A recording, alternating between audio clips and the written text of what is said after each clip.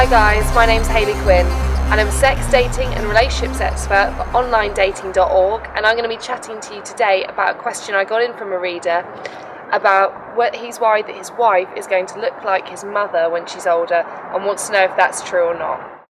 Firstly, I'm going to say I'm a dating coach and I'm not a scientist, so I'm not even going to pretend to understand the complex genetic things that go into how a person is going to age.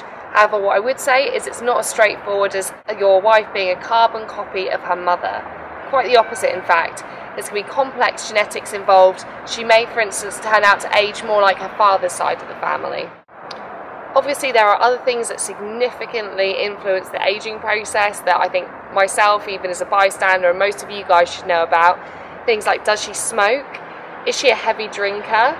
How much time she spends in the sun, whether she puts sunscreen on, does she adequately look after her skin, is her diet healthy, does she exercise? All of these complicated factors are going to influence how well or not she ages. And my third thing I'd like to say is, before we get more and more embroiled in this conversation of concerning whether your wife is going to look like her mother when she's older, I think we're kind of missing the point.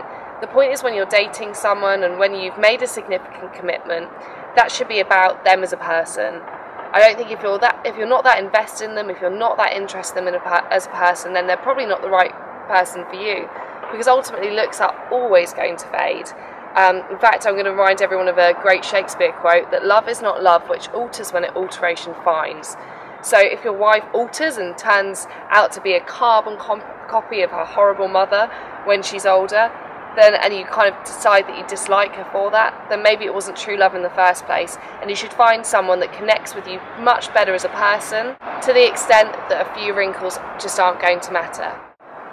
Okay guys, well, thanks very much for listening. My name's Hayley Quinn and I'm a sex, dating and relationship expert for onlinedating.org.